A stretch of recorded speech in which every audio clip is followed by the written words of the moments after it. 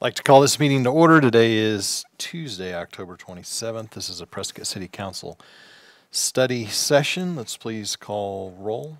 Mayor Mangarelli, Present. Mayor Pro Tem Orr, Here. Councilman Blair, Yes. Councilman Good, Present. Councilmember Rusing, Here. Councilwoman Scholl, here, and Councilman Sischka. Here. All are present. Very good. Thank you. Well, welcome everyone. We have 2 items on the study session agenda today. If you'd like to make public comment, please grab a comment card and we will get to that after our council discussion today. Let's start with item 3A, please. Discussion regarding dissolution of the Iron Springs Sanitary Sewer District. Good afternoon, Mayor, Council, Craig Dotseth, Public Works. So the Iron Springs Sanitary Sewer District. To give you a little perspective of where we're talking about, we're out Iron Springs Road, beyond Williamson Valley Road. The primary district includes, get the mouse up there, includes 3 subdivisions: Wildwood Estates, up here, Kingswood Heights, and then Kingswood Estates. That subsequently also Pine Lakes Estates does send their flow into the district as well. Brief history regards to the district. I mean, very, very brief compared to documents that we have on it here. It was established in 1972 through Yavapai County Board of Supervisors, established the sanitary district. Moving forward, items that directly relate to what we're talking about today. 1987, there was discussions. Originally, it was created and it had its own wastewater treatment facility.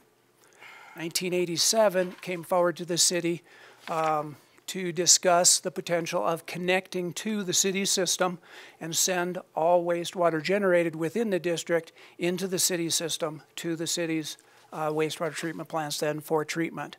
That was discussed in May of '87. Ultimately then in October of '87, there was a contract entered into, agreement with the city and Iron Springs Sanitary District for the sewage flows accepted by the city for treatment from the district. After the district constructs a line to the Willow Creek outfall line from the existing manhole, users shall pay a monthly fee. New connections shall pay buy-in fees. In exchange, the district shall remove the existing plant and use the FEMA grant funds to construct the line over to the Willow Creek outfall. So that was established, where since then the city has been receiving the flows from the district. We fast forward again to September 11th, 2002, there was a council agenda memo and discussions were brought forward at that point to consider the absorption of the district collection system into the City of Prescott system. From that presentation and discussion at council, then staff was given the direction to work with the district operations staff and board to do a full review of the system, to look at the condition of the system, identify any items that would need to be brought up to standards to meet city standards. So fixes to the system, corrections to easements, all of these things were identified then in a series of memos in 2002-2003 timeframe. The district has been working on those items since. Some of the most critical items were related to easements, where there was some of the infrastructure it was not constructed within the easement that was established. So those were all corrected, as well as then easements for access to do maintenance to it if the city considered to take the system over.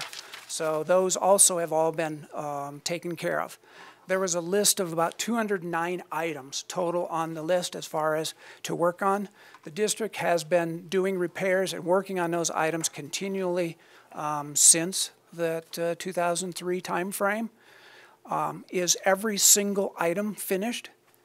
No, not every single item is checked off, because there are some items on the list that are just questions or comments about the system. For instance, there's an inverted siphon that gets all the flow from Wildwood Estates across Willow Creek to the other side.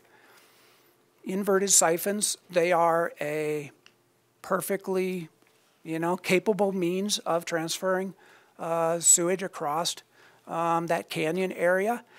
Is it our most desirable? No, not necessarily. It's just an item that potentially takes a little additional maintenance versus a standard gravity line that does not have the inverted siphon. So there's some items like that still exist. So they were just comments in that letter. There has been a couple other discussions since this time frame also, bringing forward and kind of updates on where they were with repairs.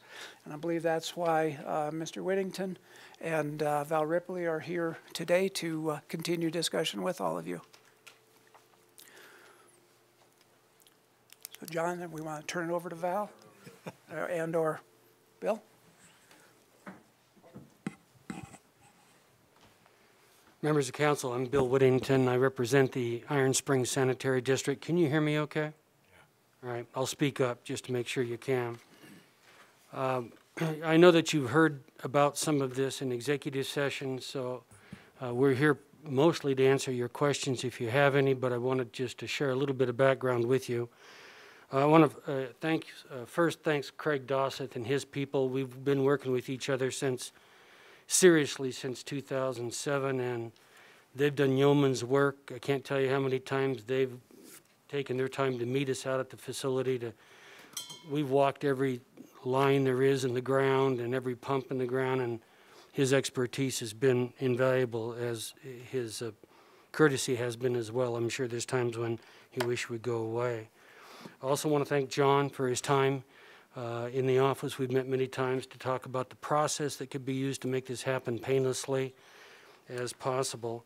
I want to introduce you to Val Ripley. He's the chairman of the board. He's also here to answer any questions you might have. Thanks to Val and the other two board members, this district is still alive. One of the reasons we're here is because this district won't be alive for long, and we need to make sure that people continue to get water flowing in the right direction. And thanks to Val, that has been happening. Joan and George, the other two board members, are ill and couldn't join us today, but wanted to send their good wishes to you. It's a three-member board, as you know. Open meeting law is such that when you only have a three-member board, not a lot gets done unless you have a meeting. So they have lots of meetings. They work for free. And they've been doing it for many, many years. But it's extraordinarily difficult to get people to run for these board positions. The three board members we have now are holdovers. No one is even applying for the jobs anymore. We can't get anybody to file petitions. And so it's critical that we get this taken care of before any serious problems occur down the road, either politically or by infrastructure purposes. As Craig mentioned, the district's been in existence since 1972, and there's been a multiple of residents out there that have served on the three-member board for years and years. In 1993, you guys entered into an IGA with the district, and thereafter undertook a series of conversations about what had to happen in order for all this, for the district to be blended with the city process. Right now, you guys take all of the sewer, and you get a fee for that. The residents, there's 465 customers all told, I think. They all pay a fee right now to the district as well as to the city. We're trying to collapse that into one arrangement so that they don't feel like they've been taken advantage of at all. The support is within the district. The residents, the homeowners have been excellent. Our last step to success on this was to approach all these board members and get their consents and to sign easements, both for easements that run across the existing lines. As you can imagine, back in the day, I think it was Bill Cheek that surveyed some of this stuff in, if you remember Bill. Then the lines got put in, and shocker, some of those lines aren't exactly where they were planned, and so we had to go back and get easements from everybody, and we did. Sometimes we had to go back and ask for access from the property owners along their driveways or in spots where it would have been convenient for the city to take their equipment in to do clean out and checks without actually having an easement. We got all that taken care of. So everybody's on board, the property owners are ready to go, and I think they're anxious to know that water will continue to flow long after the 3 board members that are here are gone. And they will be gone. It's anybody's guess whether they could be replaced, but health issues have plagued these boards for years, and we've been lucky, frankly, that those that serve for free on this board have continued to do so. The city's expertise is invaluable and in many ways has been the reason this district has survived to date. And so I'm here to let you know that we've done our homework and we're prepared to move forward. I've been in many conversations with John about the technical process that needs to be handled to get this done. In March, there'll be an election to dissolve the district, but there's also an IGA in place. We need to tweak that a little bit and get things headed in the right direction so it's seamless. And thank you to John and his staff for doing that. But I'm happy to answer any questions you might have, or appropriately any questions you want to ask of the board chairman. Glad to do so. Very good. Thank you. Any questions, comments from the council? Yes, Councilmember Rusi. Thank you. Hi, Bill. I have a question about fire flows. I don't know if this is one for you, but are there fire hydrants out there? And if we take it over, are the city standards going to be the same for fire flows? Because as you know, it is in a very heavily forested area, and I'm just concerned if there's enough fire hydrants to serve. Those fire hydrants aren't the sanitary district's cup of tea, so I'll turn it over to Craig if you don't mind. Yeah, definitely, just so we're talking about sanitary sewer district there. Mm-hmm. On the water system, it has always been the city's water system. Mm-hmm. And yes, there are fire hydrants throughout that, meeting the standard residential spacing for that. In fact, we're doing a couple lines of improvements out there right now that are upsizing the system to improve it even a little bit more. Okay, thank you. Any other questions or comments regarding the sanitary sewer district? Yeah, I have one, Mayor. Yeah, go ahead. Bill, are there any negative aspects to you dissolving the sanitary district on the city? Oh, I can only see real benefit. Well, is it ever fun to go service a route in a line or a collapsed line, those kinds of things? Those are negatives, but frankly, Craig's people are doing that now. The district has one engineer. That engineer recently left and went to work down in Parker, so they got another engineer. But those people don't show up to do this. Phone calls are made. And to Craig's credit, those phone calls often end up at his lap. And so he has people going out there at midnight already. And so we find, I can't imagine there being a downside to it. You guys already received the water. You're about to receive the cash that the district has in order to continue maintenance.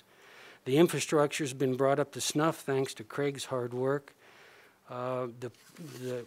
You guys already provide water to the constituents out there, and I think it behooves everybody politically and practically to be able to tell those people that their water will continue to flow both directions and not be interrupted by an emergency.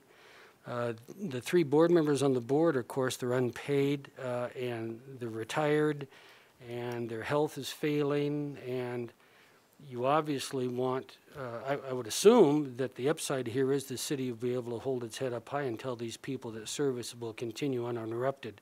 When it comes to flushing toilets, an interruption of a day or two is a big thing, and it needs to be solved. I can't identify any particular problem that hasn't been dealt with.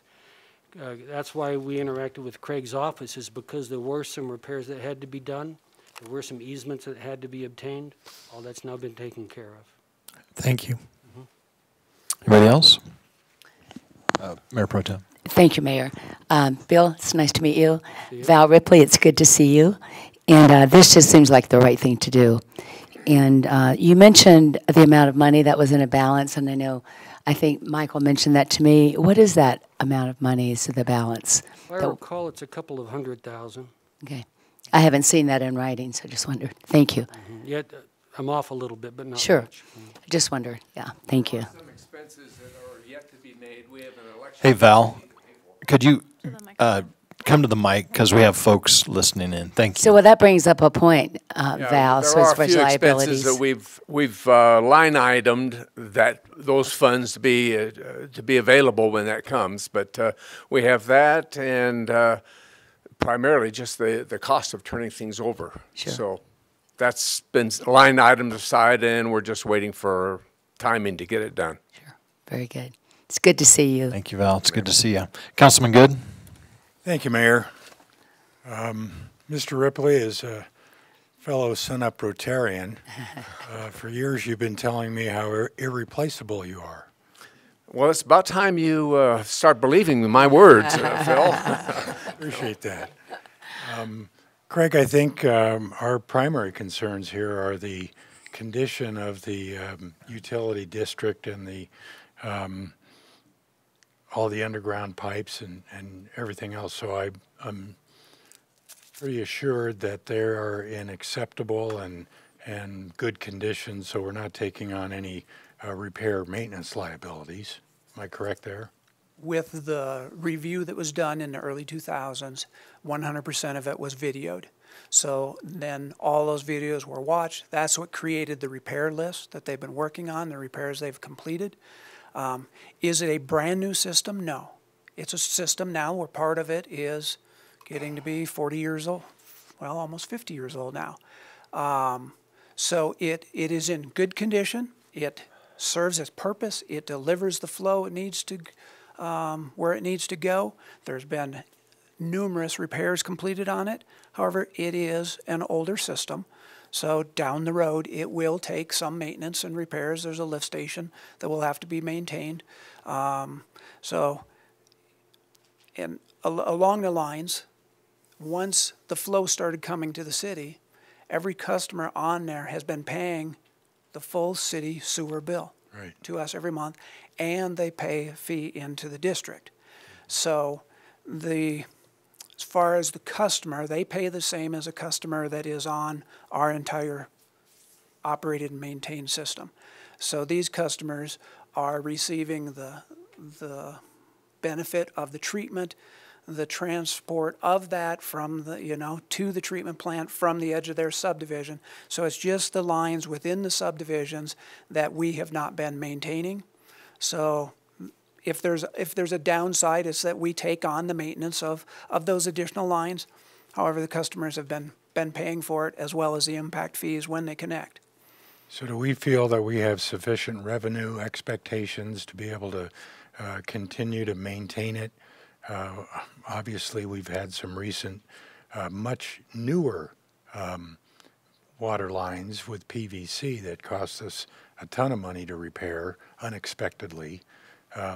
But with these revenue sources, are we going to be in good shape to be able to continue the maintenance and keep operation out there reliable? Yes. Are there any other liabilities that we might have other than just water and sewer maintenance? I'm sure they're outside the city. No, they're in the city. Wildwood is in the county. Kingswood is in the city.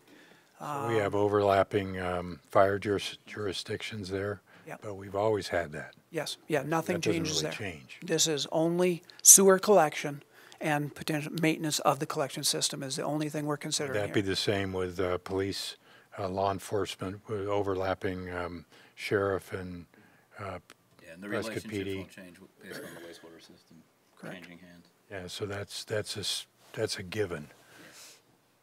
All right, I think that's all the questions I have. And the system is inspected quarterly as well, so anything that may pop up, we get that taken care of right away. Councilman Blair?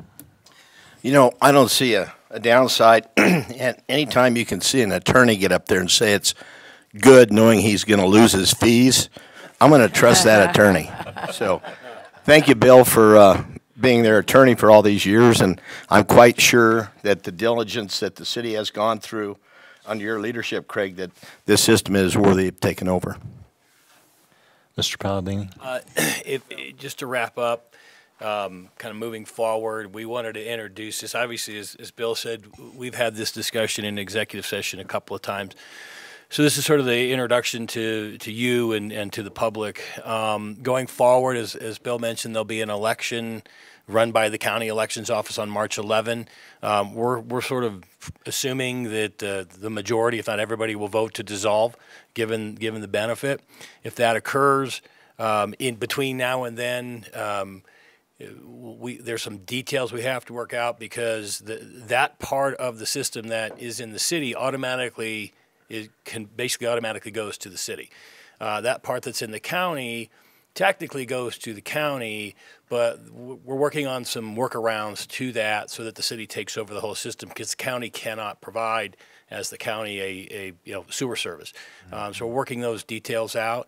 But moving forward, I think, and I don't want to speak for Craig, but staff supports this. If nothing else, it's probably a relatively small percentage. Those internal lines are a tiny percentage of our overall system, I assume. So, and again, as Craig said, those folks up there are paying the regular sewer fee for both the transport and the treatment. But it gives the city sort of the hands-on ability to maintain those lines internally to prevent any kind of breaks or spills that create, environmental damage to the ground or to creeks and those kinds of things. So we're supportive of it, and unless there's any objection from council, we'll continue to work with the district, and as this thing moves forward, and bring forward some other things in the interim between now and March to resolve the issue between, the county unincorporated land. But just to reiterate, this only deals with sewer. Everything else remains status quo. Very good. Sarah, is there any public comment? No, Mayor. All right. Well, thank you all for being here and presenting today. Let's move on to item 3B, please. Discussion regarding cell towers in residential areas. Bryn, did you want me to address what you and I had talked about? I just wanted to state for the record that Councilmember Roosing and Councilman Good requested this item, and we didn't want to preempt your desires for the discussion, so we invite you to set the table for the discussion, and hopefully we've prepared some helpful information for you. Thank you very much. And Mayor, I do have a handout that Councilmember Roosing asked I distribute to council, so I'll go ahead and do that right now. Okay, thank you.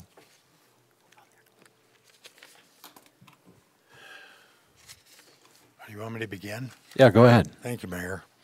Yeah, the reason I wanted to bring this forward is monitoring the Yavapai County's development services, discussions on some of the changes in their code for cell towers, which they decided to adopt in a pretty rapid manner because of some of the changes in the Federal Communication Commission's requirements. I felt that it was probably very important that we try to align our city codes for a particularly location of cell towers in or near residential neighborhoods.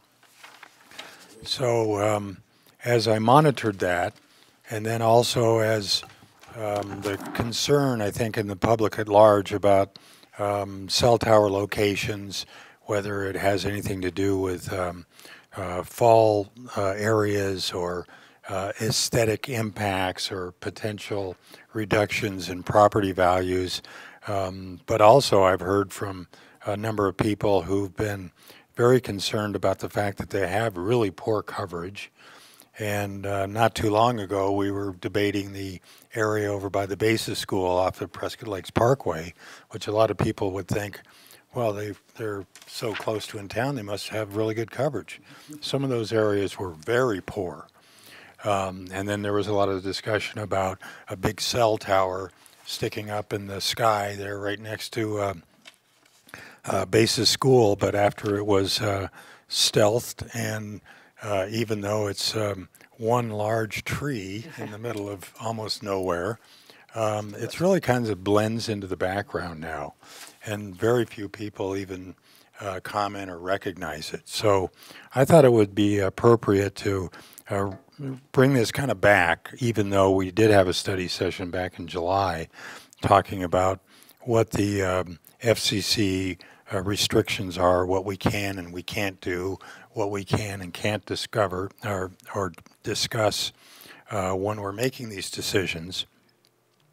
And even this new shot clock requirement that the city staff be able to review a qualified application and move it forward in a very rapid manner.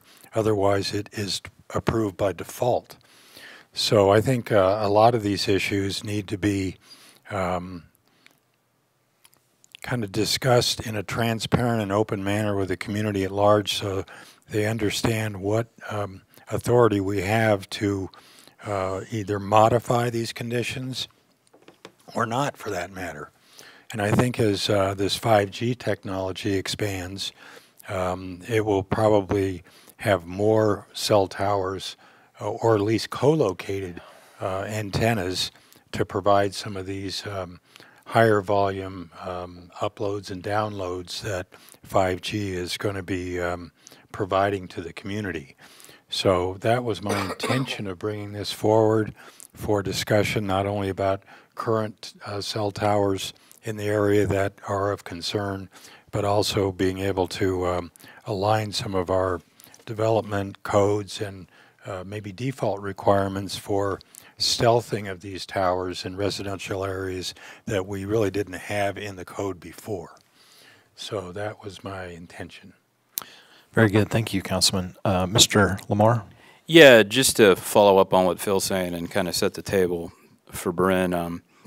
When she and I met with Councilman Good and the city attorney about what the premise of this would be and what we would talk about, I kind of said, well, I think there's a few things we can talk about. We can talk about what the county regulations are now, what they're considering.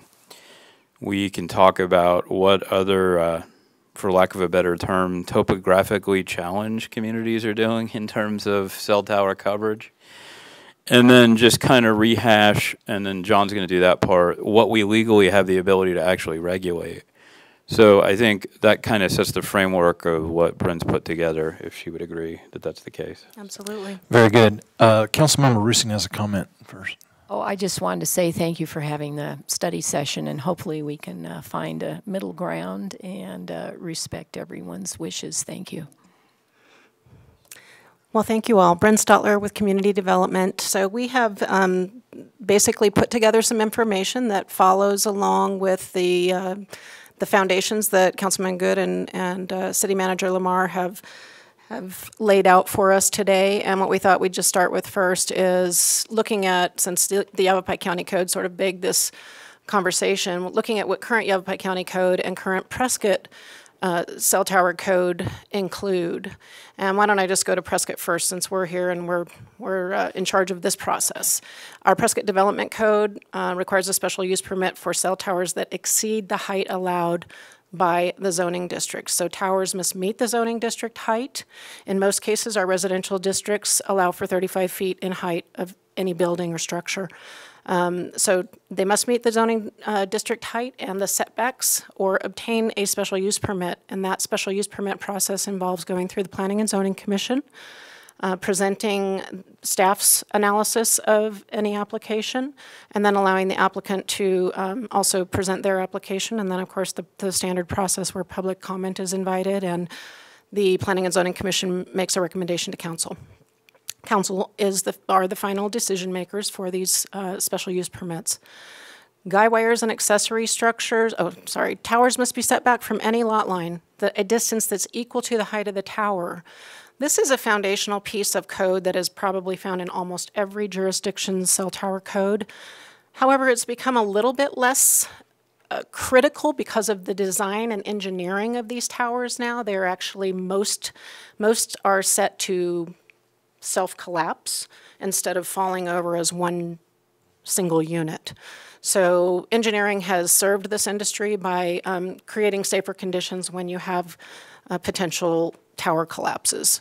And most of the applications that we see today include that self-collapsing condition.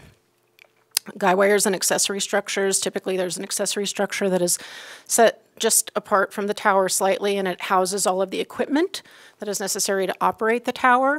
So those structures must satisfy the minimum zoning requirements and setback requirements of the district that they're requested in. The special use permit process allows council to grant height and setback adjustments when it gets to their final decision making on any application. Current Yavapai County Code basically states no new wireless communication facilities may be within 1,000 feet of a residence. There are use permits, and that's the final bullet, but I'll mention that now. Use permits may be applied for to reduce those setback requirements, and because we have a former county planner on our city planning staff, we know that those use permits and essentially a waiver were pretty routinely asked for. So the industry has set itself up to acknowledge codes, but also find ways to adapt a tower situation to a particular site. Sometimes that requires a use permit so that a waiver can be effected for the applicant. So the exception of attached antenna and concealed antenna sites that do not exceed 10 feet above the maximum building height are reviewed on a case-by-case basis. This is a reference to the fact that now cellular antennas can be actually affixed to buildings. Sometimes camouflage is just part of the face of a building. It's a good opportunity if you are in the right place. Additionally, for those wireless communication facilities that exceed the 10 feet above the maximum building height, and in Yavapai County, in residential districts, the maximum building height is consistent across residential zoning at 30 feet. So they're 5 feet less than our typical building or structure height requirement. And when those wireless communication facility sites exceed 10 feet above that maximum building height for the district, there is a 10-foot setback for every 1 foot of tower height to the nearest residence with a minimum of 1,000 feet. So again, we're referring to tower collapse scenarios that may or may not be in play due to today's engineering. And again, use permits may be applied for to reduce those setback requirements. So Yavapai County Planning and Zoning Commission and the Board of Supervisors do hear a fair amount of those use permit applications because cell tower sites don't always, and the code don't always align perfectly. So let's talk about what Yavapai County is proposing. Towers will be permitted by right in their residential district. The R1L district is their primary residential district. Permitted by right means they don't have a public hearing process to go through if they meet certain criteria. And that criteria is as follows. The minimum parcel size is 2 acres. As we know, most of the county's underlying zoning is 2-acre minimum.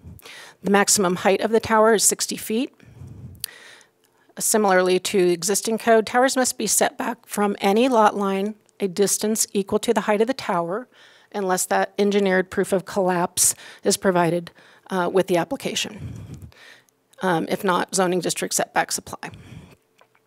Full stealth design is required as approved by the Development Services Director.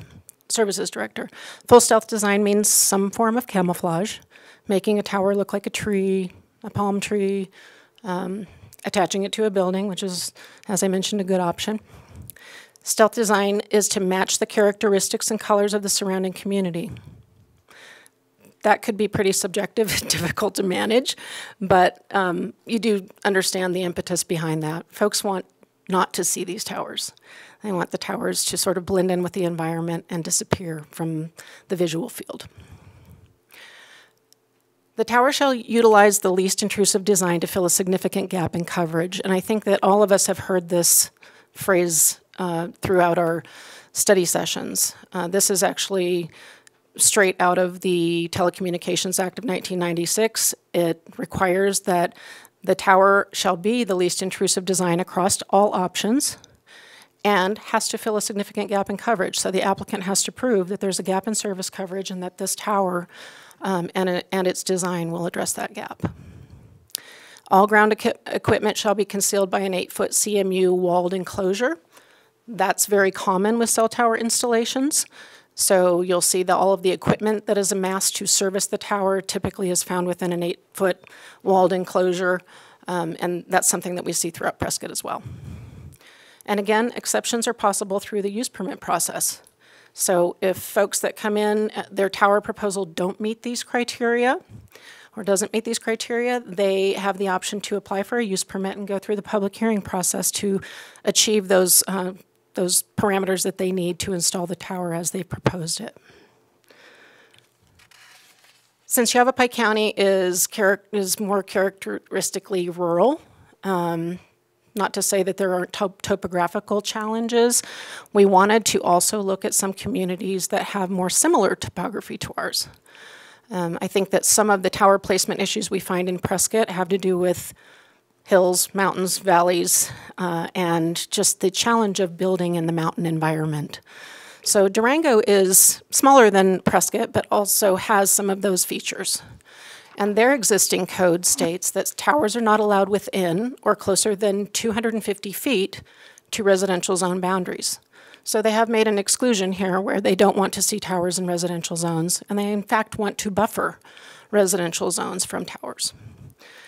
No new tower will be permitted within 8,000 feet of an existing tower unless it's been demonstrated that there is no capacity and no option to co-locate. Again, these sites must be designed for co-location, and that's something that we see in our own code as well.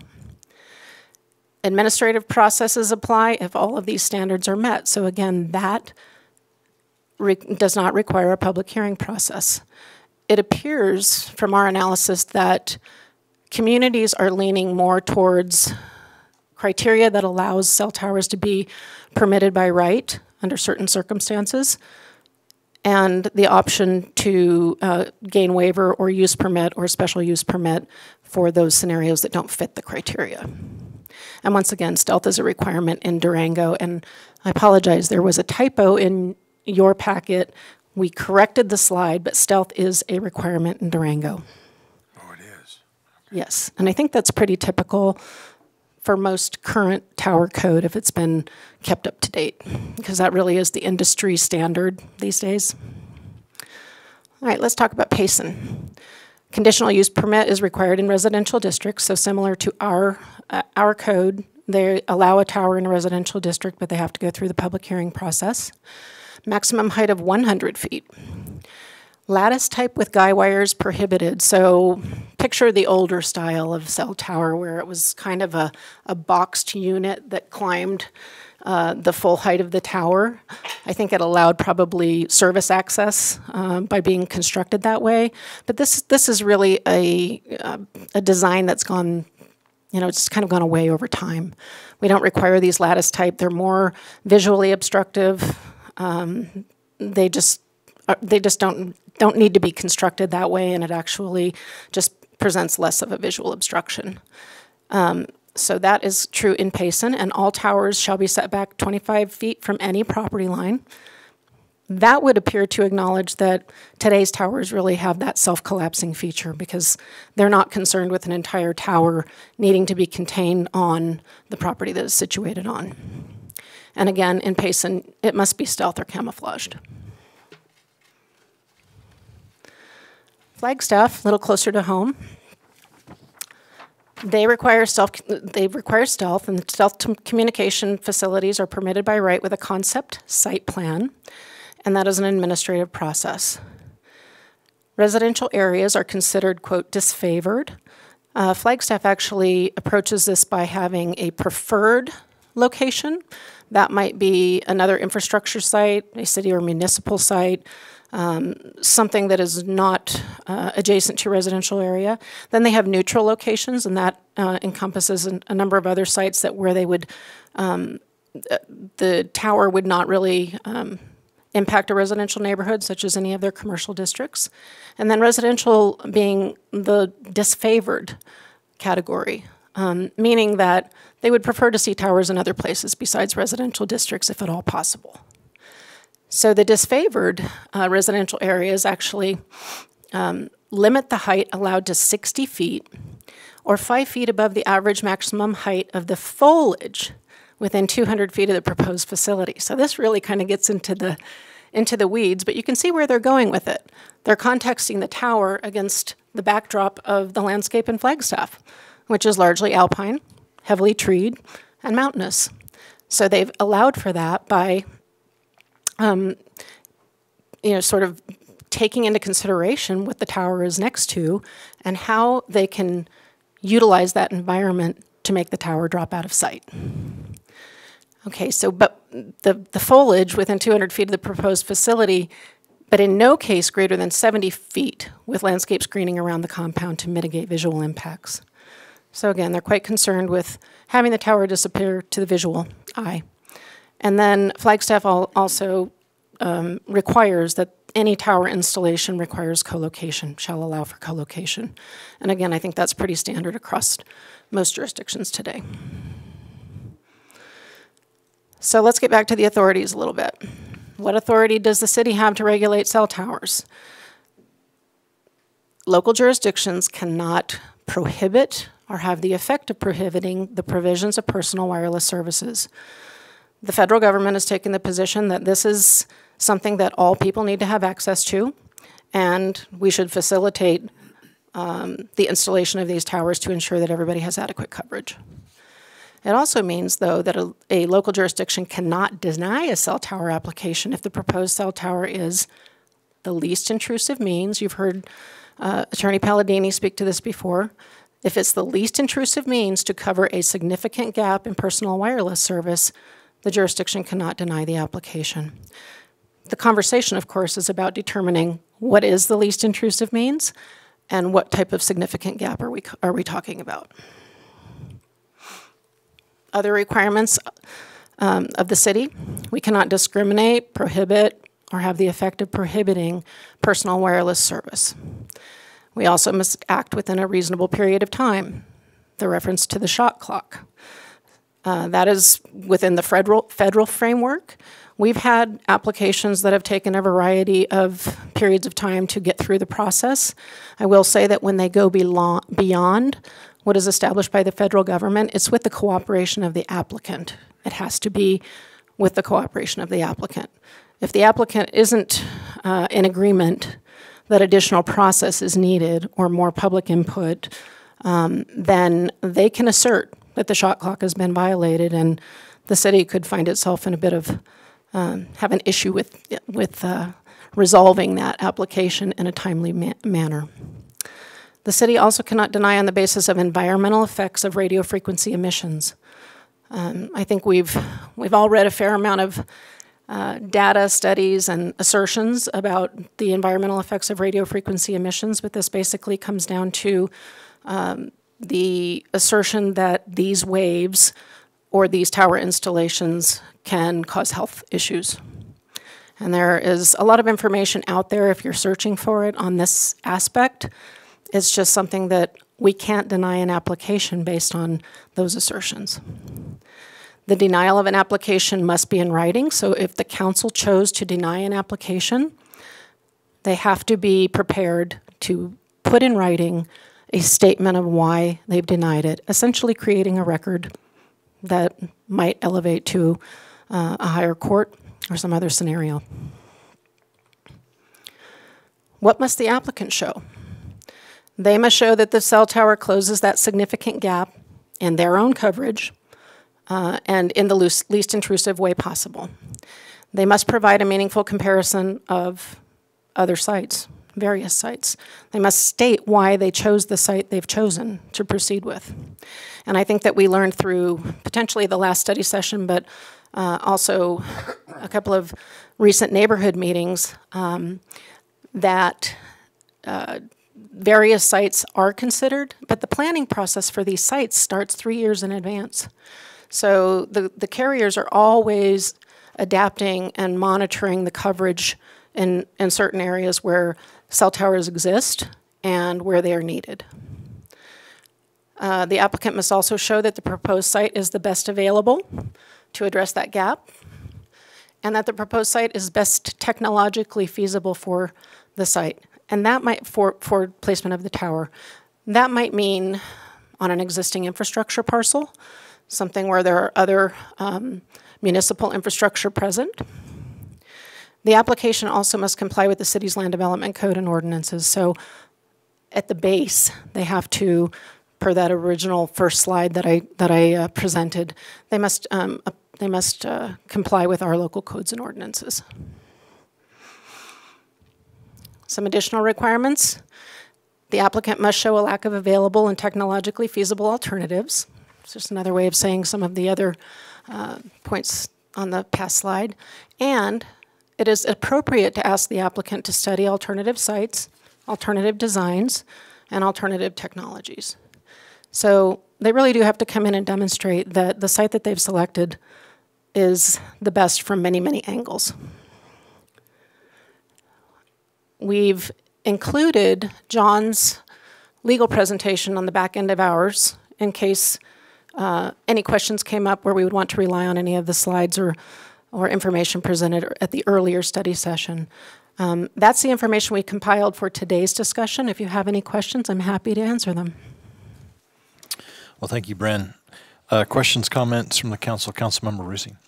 Oh, I just have a statement I'd like to make. I have a little presentation, and I just wanted to know if I should do it now or after Mr. Palladini, however you want to do it. Well, Mayor, I wasn't planning on going over this since we already went over these slides. Unless you want me to, thank you. I can address specific questions on legal issues as they come up. Okay. Yeah. Go ahead, Councilmember. Okay. Thank you.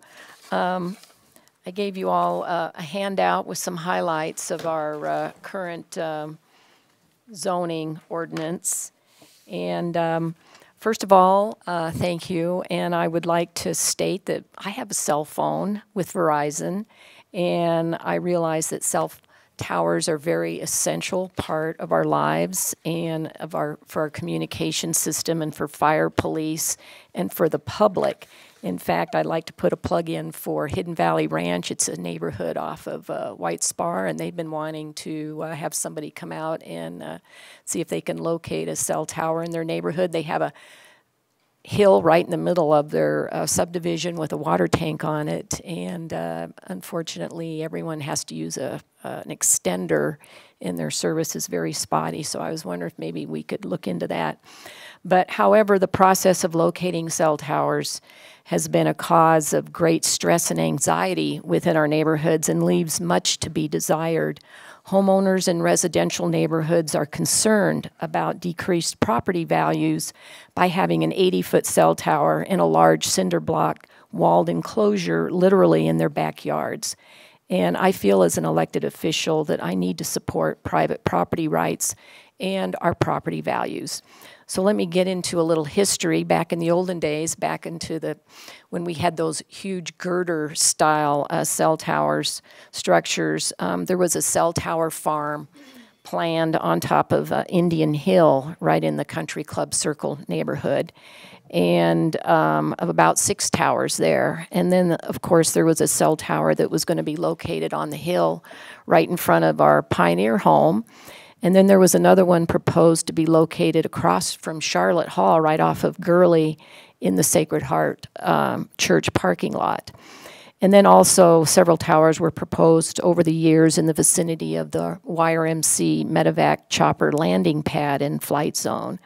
So as you can see, this has been something that the city and the residents have been dealing with, not just on, for function, but also, I know we're not supposed to talk about it, but for aesthetic values. And residents will buy a home next to a water tank, and then they're surprised that a cell tower is going to be going in many years later, creating an industrial park. Mayor, I'm sorry to interrupt, but we cannot talk about particular applications, and you sort of went into this particular application that's pending. I ask you to not talk about that's been in the past. We've had several similar cases in the past, but let me continue. I'm going to talk about the zoning. Cautioning you that we're not on an agenda to talk about any pending application. Thank you. Very few people know that here in Prescott, on our residentially zoned lots, your neighbor can put in a 1 million-gallon water tank, cell towers, mausoleums, and cemeteries, all without changing the zoning to business, commercial, or industrial. Or also that the city or a telecommunication company can buy the lot next to you and do the same. All you need to do is pull a special permit and get it approved. So essentially, here in Prescott, there is no such thing as residential zoning. In all practicality, we are in one big industrial zone. I feel that residential zoning should be for residential uses only. If you look at our 300-page zoning ordinance code book, there's approximately 125 uses that are excluded from residential areas. So I say, let's protect our residential homes and change these zoning ordinances so they are fair and consistent. We could use Flagstaff as a model. We could modify our code so that they're less controversial.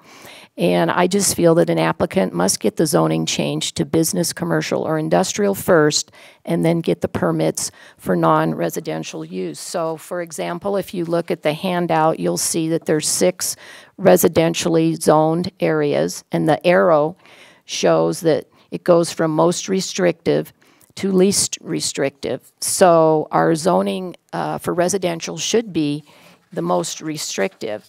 And then if you look at the second page, under public, civic, and institutional use categories, all you have to do is get a conditional use permit, apparently, and you can put a cemetery and a mausoleum in your residentially zoned neighborhood and lots. And then if you look at the last page, under specific use, under all the residential zones, you can put in telecommunication facilities, major utilities, which are million-gallon water tanks, minor utilities, and utility installation and services. So I would just like to point this out. I think over the years, this has become a point of great stress, and I think it's time that we deal with it. We have new technology, and I think we can come to a happy medium. But like I said, I think if you buy a residential lot and you move into a platted residential suburb, you shouldn't have to deal with somebody that's able to put a cemetery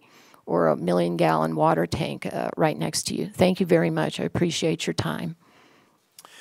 Councilman Blair. 19 years is about the 30th time I've heard this, and it hasn't changed. The only problem that I have is the fact that the city's involvement with the utilities, it seems to me that where you want to locate a tower is on a water tank. It's already compromised, period. So the land above my house has a water tank and 9 cell towers on top of it, including the fire department, the police department, and everybody else. That's where they belong. For a standalone cell tower in a residential neighborhood is beyond me why we could ever let that happen. We have areas within the city of Prescott where the city should be responsible for dealing with utilities to have them look at those areas of cell tanks, and whether Ms. Rusing calls them cell farms or not, that property is already compromised, as far as I'm concerned, for view or anything else. So to locate and co-locate should be what the city pushes for on compromised parcels already. That would serve the purpose. When you drive through the Granite Dells area by Public Works, I have Sprint, I have no service. But yet there's a cell tower right to the right that somebody owns, and the city of Prescott should be aggressive enough to say we need to co-locate for complete coverage and service to the residential neighborhoods. We have the hills, we have the different sites, whether it's at the mall on a flagpole, that should be co-located for all carriers. You know, there's people making money behind Savouini's, old Savouini's feed store. They have a cell tower back there. I think it's a monopole. City of Prescott has allowed the school districts to make extra money by having a cell tower on Ruth Street. It needs to be co-located. We would have half the problem we have today with applications if the city was more aggressive about co-locating these towers on already compromised parcels. And I don't believe they should be in residential neighborhoods unless the parcels are compromised. And when you start looking at the different places, Indian Hill, it's compromised. It's got a big tank on it. Up there on Thumb Butte, we got a water tank on it. Those monopoles should be attached directly to the water towers. Therefore, we don't have an abundance of outbuildings surrounding another tank. I mean, we can do this the right way, and I think that is what we need to look at. Any other comments from the council? Yeah, Mayor, I'd like to add One of the things that we're starting to see is the very large residential developments expand. We have so many residential single-family homes with very, very little community parks or commercial areas that maybe are originally platted but end up not being developed.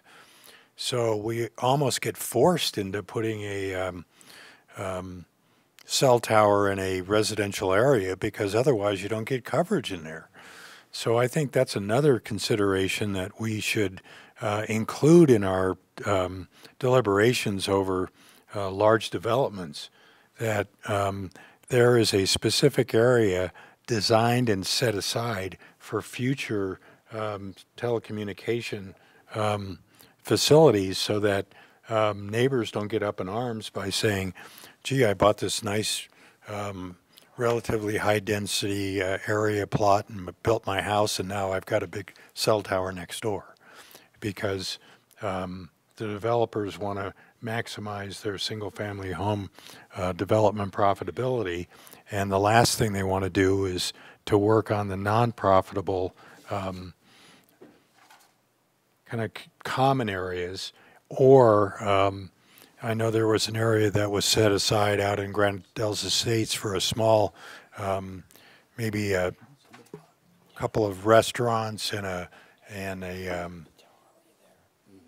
kind of what you'd see in a typical small strip mall. And then they ended up replatting that and putting in more homes.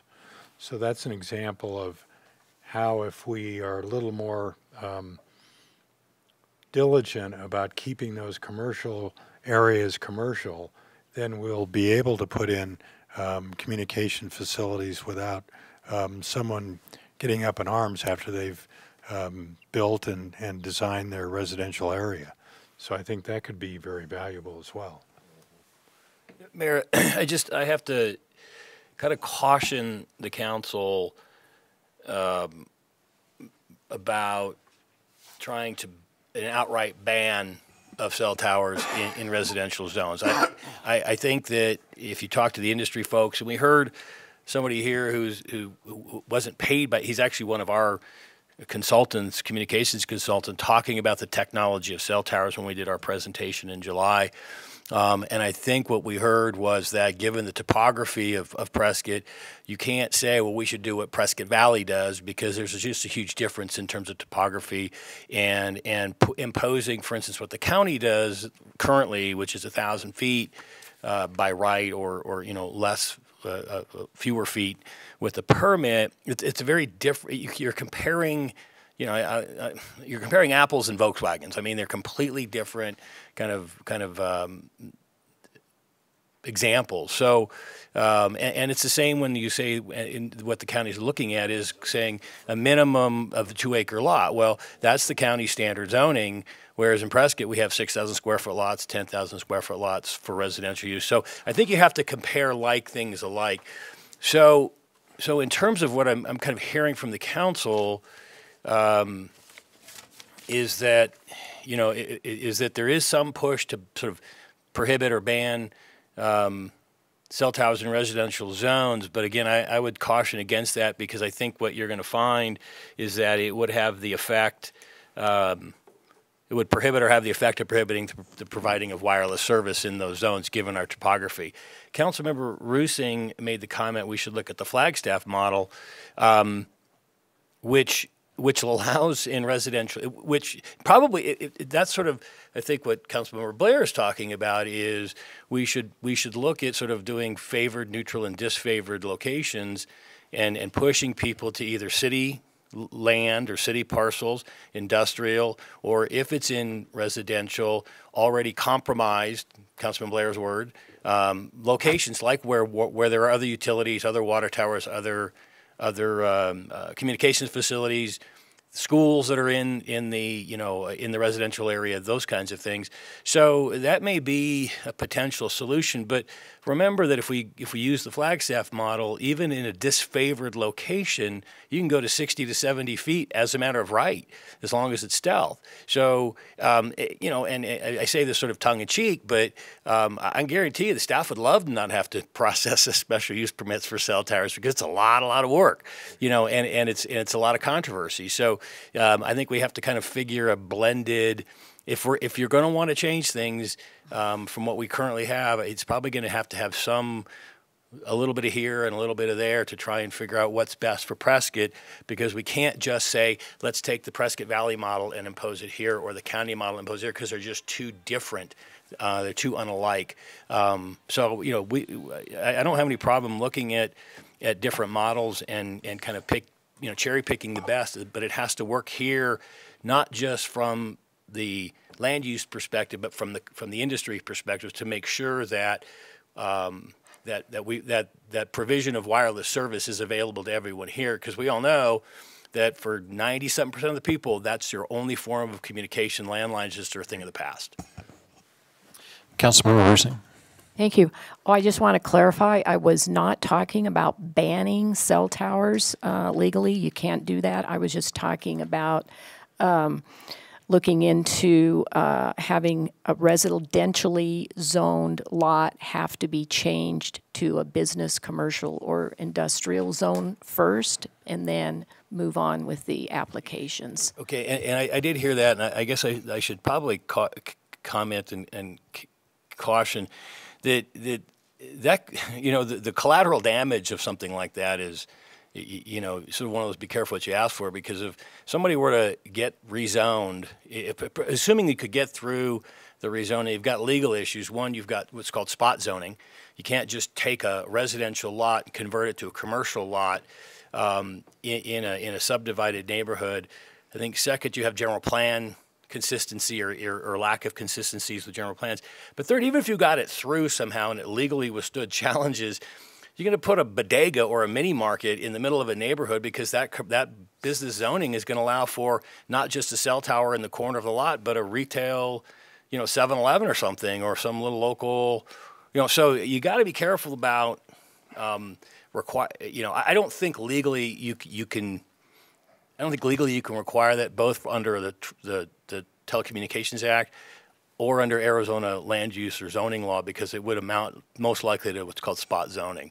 So I'm not trying to be an obstructionist here, but I think we have to, if you're going to want to change things down the road, there are some simple changes like mandating stealth on all cell towers. And I think the industry would have no problem with that. I think if you're going to change our land use code to limit what can go into residential zones, that's a kind of a bigger bite to bite off.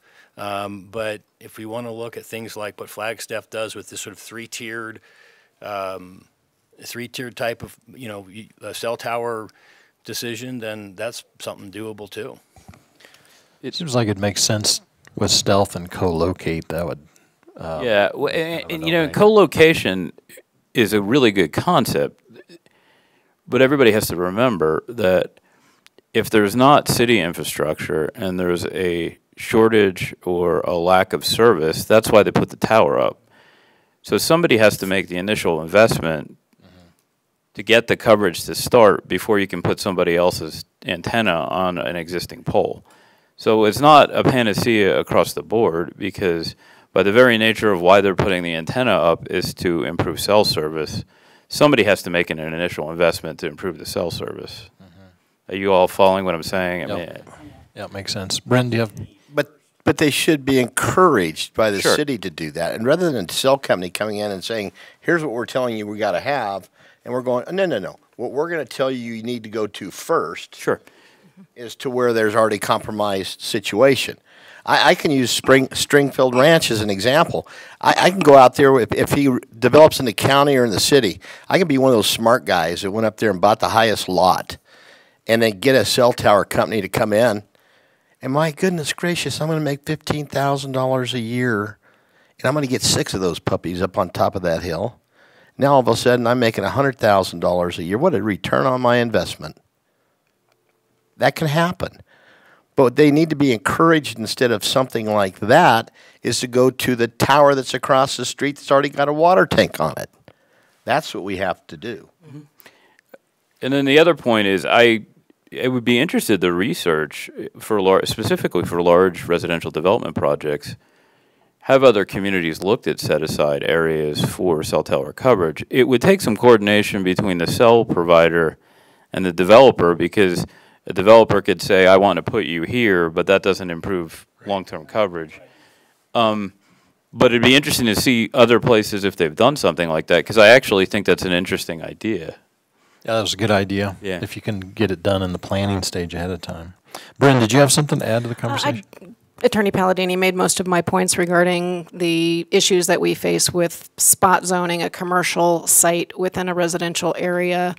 Very problematic, probably almost as uphill with neighborhood input as a cell tower placement itself. And then, of course, that zoning approval would convey to that owner all of the uses that are allowed in that zoning district, not just a cell tower.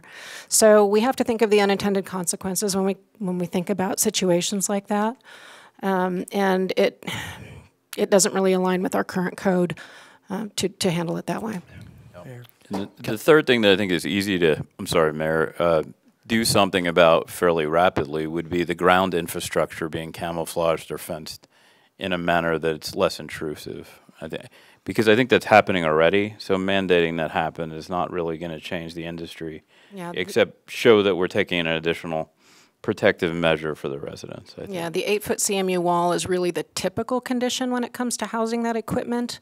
And to get back to Councilman Blair's point about co-location, we have an inventory of all of our cell tower sites, and we review that when an application comes in to see if any of those sites align with possible co-location. So that's already a box that we attempt to check, and of course we encourage the applicants to review those opportunities upon receipt of their application. The other thing that I would note is that our most recent largest master plan annexations have included set-aside acreage for, quote, municipal/civic uses. That could look like a lot of things. That could look like a police substation or a fire station. It could be a water tower. It could also be a cell tower. And public safety cell towers would be a prime example of where we would locate those services. Good. Thanks, Bryn. Councilman Good? Yeah, I also didn't want to have anybody jump to the conclusion that I'm against more effective telecommunication in residential areas, but I just think we need to give more thought to how we design our codes in this area. Businesses generally like to have predictability.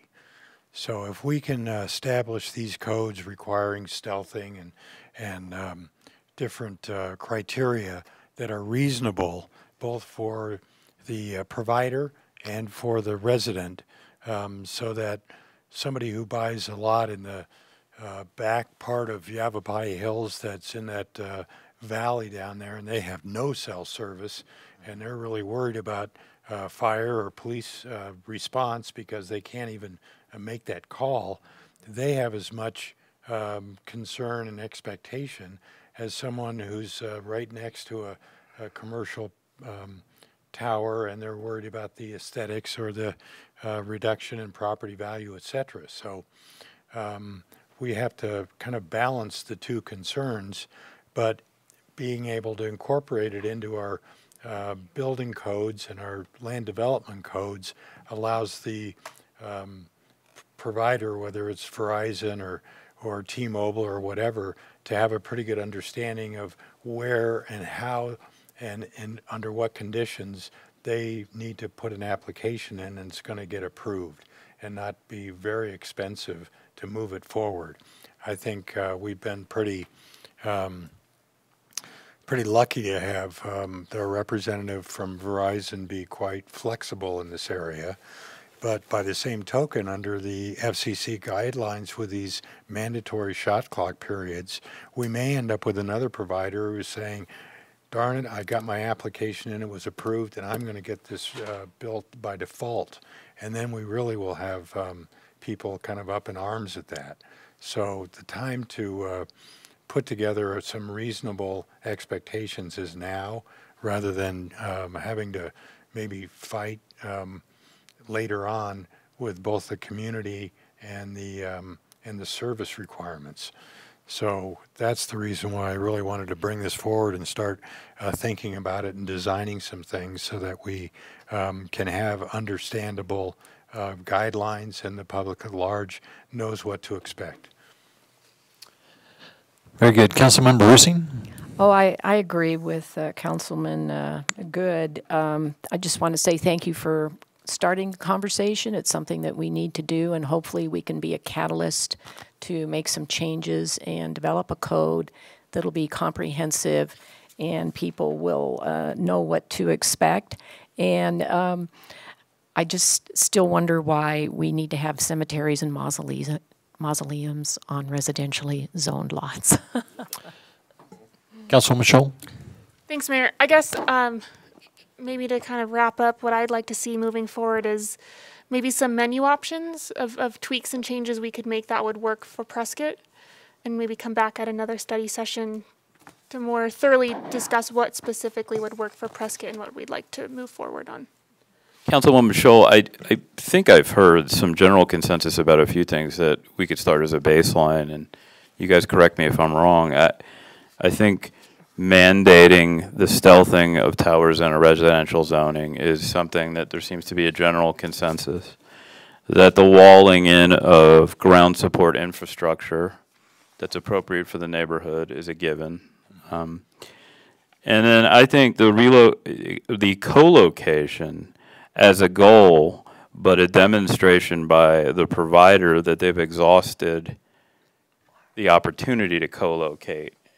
Now, I don't know what that language looks like yet, and I think we'll have to massage it, but those seem to be at least 3 items where there's general agreement. Am I correct in that regard? I'd say so, yeah. Councilman Siska? Well, once again, as hard as it may seem to believe, I appreciate Councilman Good for bringing this up. You know, I think that, Bryn, I wanted to ask you a question. Sure. Typically, is it the cell tower provider that drives this conversation? Have we ever inserted ourselves in this before they've actually come to us and said, we want to put it here, or we need more coverage here? I'm going to defer to Mr. Worley on this because he has 20 years of experience placing cell towers in the city of Prescott. So let's invite George up. Yeah. Flip phones. Just to point out that I was 12 when I started doing this. No, normally it is the provider who comes to us. They have identified an area. They have data on their coverage. They have data on the number of potential customers or existing customers and what their deficits are. So generally, they drive the conversation. We react with our process, the SUP process. We steer them to city locations if they're close enough to cover the area that they're seeking to cover. So if we have a utility site, generally speaking, all of our water tanks, actually more than generally speaking, all of our water tanks are on hilltops. Hilltops are great places to put antennas if you're looking for coverage. Now, it makes them visible, but if you're trying to cover a larger area, that's where you want to go.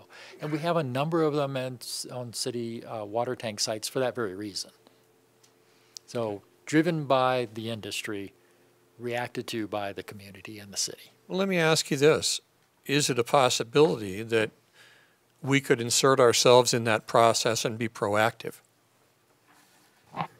It's certainly a possibility, yes. I think one of the things that we would run into problems with, though, is polling the telephone providers to find out what their needs are so that we can offer locations that address those needs. Mm-hmm. They're very reluctant to give up information that may be proprietary. They don't want their competitors to find out that they have a deficit in an area, though I'm sure they all spy on one another and know that.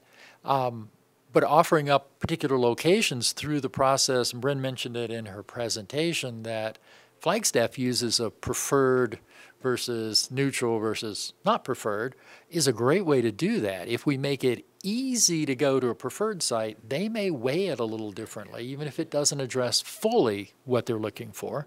They may have another site that has a more complicated process to go through that covers better, but this with the less complicated process may be good enough for them. So having that weighted three types of locations, three categories of locations with the preferred sites being the easiest to get through, perhaps even an administrative process handled by staff, would be one way to encourage them and to drive it from the city's perspective rather than just wait on them to come to us. Well, you know, as you know, good enough just isn't. So my question is this. You know, we've known for a long time that there's a stretch of one of our highways coming into town that has not, you know, basically you might as well turn your phone off. And we've known that for a long time. So how do we insert ourselves in that situation and get coverage for that area? I mean, that's my question is, how do we proactively deal with this? Build one in the city right of way and then charge them to locate on it. And that's actually partially That's the the answer. point I've been trying to make. We have the ability to do that as a city, and we're making the revenues off of it to put back in the general fund. It seems ridiculous because we already know where the dead zones are, so the city can be aggressive about it and say, if we build it, will you come? One of the things that technology is doing right now is using small cell sites as an easier approach. So instead of one big tower that covers a giant circle, you have a lot of smaller locations, often attached to utility infrastructure like light poles. And those types of facilities often exist in rights-of-way. You mean like what they put up at the top of Montezuma? On the yes and no. Actually, you can get facilities that will blend in with utility poles a lot better than that. So that's actually a large cell site. Oh, okay. I stand corrected. Think of the installations at the high school that are on top of the field light fixtures. Those are almost invisible unless you know to look for them. You see a light pole, you're at a field, you drive right by, you don't see anything up above. That type of technology is available for city street lights or traffic signal poles, and that's coming along. We don't have it here yet, but it's coming this way. So that may take part of some of the issues with coverage without creating the needs for 60 or 70-foot towers. So that is one thing to consider, that the technology will fill some of those gaps. The other alternative is if we own property and we want to offer it up, again, you need to provide an incentive for them to go there instead of the better location on private property at the top of the hill that's most visible. And that's another thing that we can use our utility installations for, water tank sites. Thank you. One thing you could do along the lines of what Councilman Blair's saying is you could conceivably look at city-owned properties, put out a request for proposals where you know there are dead zones on those properties, and then encourage the provider to put the tower on city-owned land. That's right. A special use permit. Yeah. Councilmember Rusi. Oh, I would just like to offer some anecdotal comment. When iPhones first came out, they were a lot simpler and more space was allotted to the antenna portion. So you would get much better bars in coverage than you would with a newer iPhone. So as phones get more and more advanced, they allocate less space to the antennas. So I just wanted to make that point. Okay. Is there any other council comment? No? Public comment? I don't have anything in the Zoom call, Mayor, but I do have a speaker card from Terry Sapio.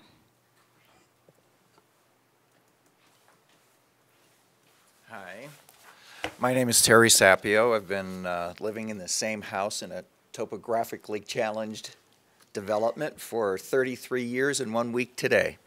And back when we moved into our house, Cell phones nobody had cell phones. Now we all have cell phones. And cell phones have become a utility that is similar to water, sewer, and it's part of the infrastructure such as roads.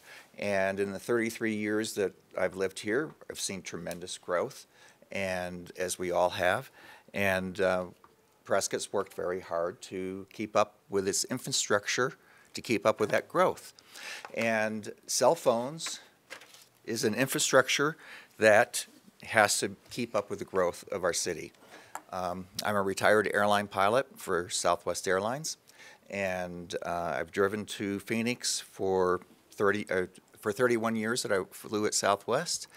And the drive from, I won't say the name of the development, but topographically challenged development, has topography in its name.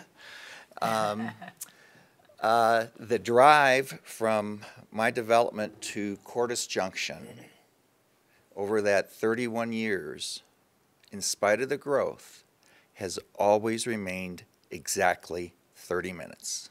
Has not changed. The driving time has not changed in the 31 years. So, back when I moved into our development, there was the highest point of this topographically challenged neighborhood had a 1.5 million gallon water tank on top of this hill, making it already a compromised location. No houses existed around that water tank at all. And now that, and Phil Good has got a great idea of future developments, to have future developments plan in their development plan sites for the infrastructure of cellular communications. But back when my development was built, nobody had cell phones, so nobody thought about where are we going to locate a cell tower, because they didn't exist. Beepers existed, but not cell phones. So since we already have a compromised location in our development with a 1.5 million gallon water tank, and the people that bought those lots next to the tank and built houses next to the tank knew that it was already compromised when they bought those lots, I think it's a great location for a new cell tower, because where I am in my particular development for the last 33 years, cell phone reception is terrible. We have to go outside of our home, sit on the front deck or back deck or front porch to make a phone call, and it still breaks up, and oftentimes the call will fail. And I did my own test, similar to the test that apparently Verizon did, where on my cell phone I have speed tests, and I went around the neighborhood and took many tests. And my test results match almost perfectly with Verizon's.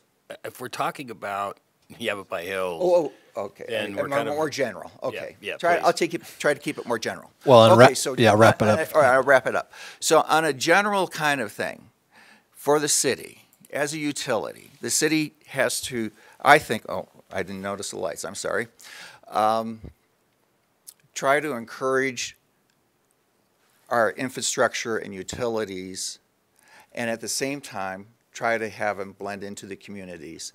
And I noticed on some of the charts up there, some of the other communities that were analyzed and what they do to make it compatible. One of them was Durango. I happen to have a second home in Durango in a very expensive neighborhood. And because of their restrictions, the #1 complaint at every HOA meeting is the lack of cellular reception. Thank you for your comments. I appreciate it. Right. Thank you. Thank you. Anybody else, Sarah? That's it, Mayor. All right. Anything else to wrap up here, Mr. Palladini, Bren? Thank you, guys. Appreciate it. I don't have anything else on the agenda for today, so we'll adjourn and see you at 3 o'clock.